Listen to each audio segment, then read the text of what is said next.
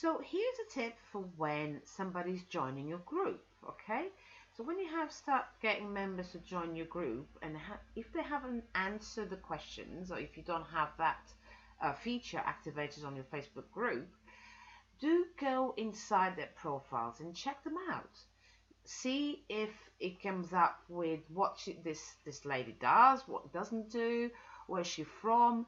I've got very little to no information whatsoever here to let me know that she wants to join my group. Why? She hasn't responded to the questions, and she hasn't responded. So what I can do as well, I can message her privately and ask her why does she want to join my group. Is there any specific reason?